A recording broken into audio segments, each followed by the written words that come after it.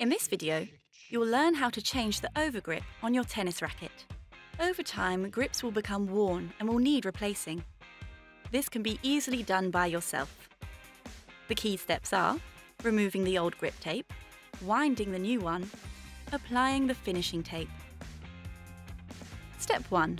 Unpeel and remove the old overgrip tape you wish to replace.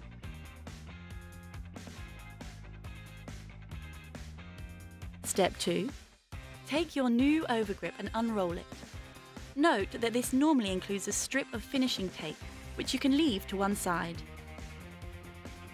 Unpeel the tab which protects the adhesive side of the tape. This edge, which is generally narrower, should be wrapped around the bottom of the racket handle. Press the tape at the butt cap onto one of the side bevels. Here we'll start at bevel 8. Holding the tape taut, wrap it around the handle, working up diagonally towards the throat. Each new level of tape should partly cover the previous one, but not too much.